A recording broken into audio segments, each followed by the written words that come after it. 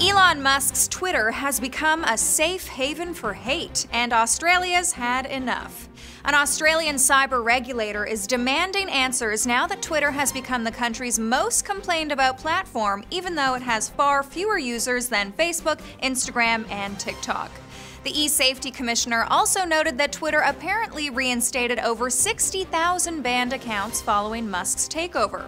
The company has been given 28 days to reply to a legal complaint or start facing fines of nearly $500,000 a day. A tourist to Rome could be facing serious consequences after defacing the Colosseum. Italy's culture minister tweeted out a video of the man using his keys to carve Ivan plus Haley 23 into a nearly 2,000-year-old wall. That same tweet called for the man to be identified and sanctioned, and in this case, that could mean a fine of roughly 16 grand or up to 5 years in prison.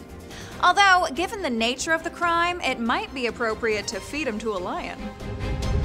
And an update to the UK's online safety bill will make it easier to prosecute those who share revenge porn. Specifically, prosecutors will no longer have to prove that the perpetrators intended to cause distress in their victims, though that will affect how much jail time the convicted are looking at. Deepfake porn has also now been criminalized, with those who share it facing up to 6 months in prison. Of course, they too should be fed to the lions, but this is a decent start. That's your first look at the news, and me. Don't go away.